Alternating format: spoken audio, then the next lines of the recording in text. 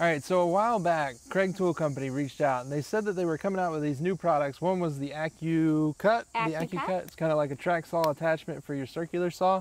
And they were going to refresh the rip cut so that the saws could be interchangeable. They challenged us to come up with a project that would be one piece of plywood. One sheet of plywood. So this is what we came up with. 2 chairs and a side table. Let me show you how we did it.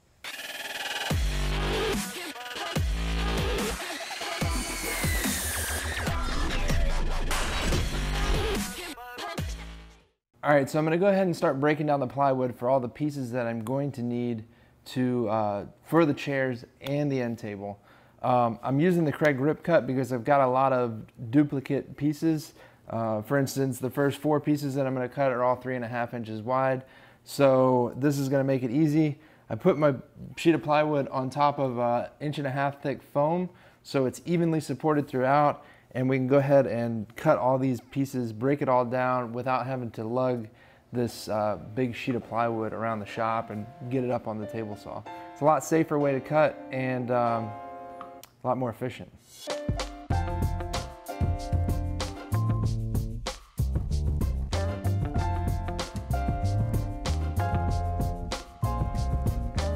Okay, so I was able to break down this one side of the piece of plywood, but now I've got to make a 32.5 inch cut, which is a little bit more than my rip cut capacity of 24 inches. So the cool thing about the new rip cut and the AccuCut is that they're interchangeable. So I'm going to take this, I'll mark a line or mark two points. I can then slip this off of here and set this right on my AccuCut, and it's essentially a track saw. So now I'm going to mark 2 lines, then I've got a straight line and cut right down.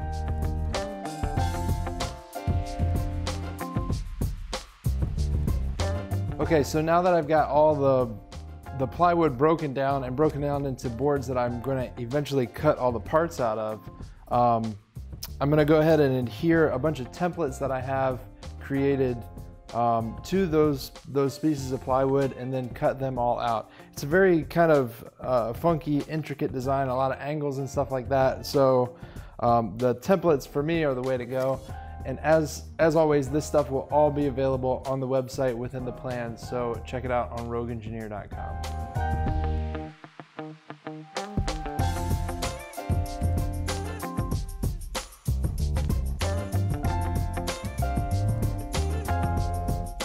All right, so now I've got all the pieces cut and we can start putting the sides together.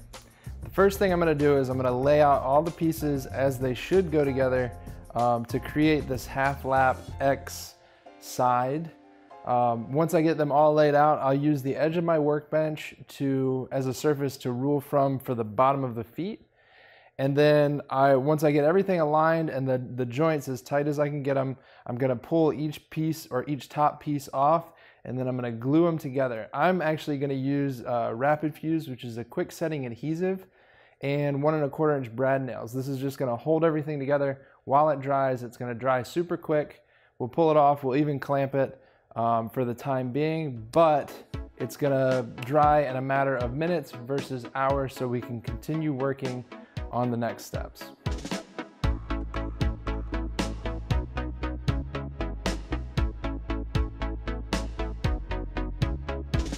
All right, we just got all the sides put together and Jamie went ahead and filled the seams and the nail holes with wood filler. So while we're waiting for that to dry, I'm gonna go ahead and work on the seat and the back.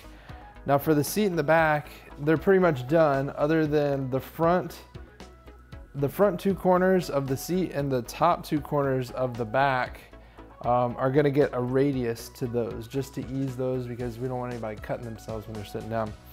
So we're going to, I just grabbed a cap to some cleaner that we had. It's about 2 inches in diameter and I set it on the corner and then trace that out. So I'm gonna go ahead and do that to those 4 corners, not the back 2. And then I'm gonna use my benchtop sander to go ahead and make that radius.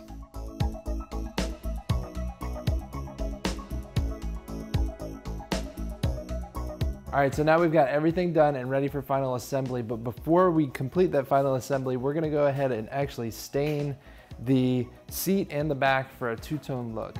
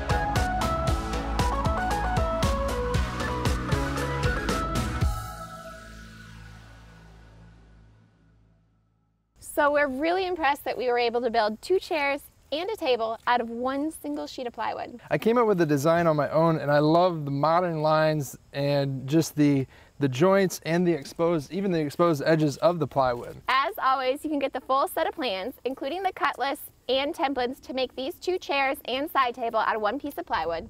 That's right. And if you haven't hit that subscribe button already, make sure that you do so you won't miss out on any future project videos. As well, be sure to like us on Facebook and follow us on Instagram so you can catch those sneak peeks that we put out while we're building this stuff.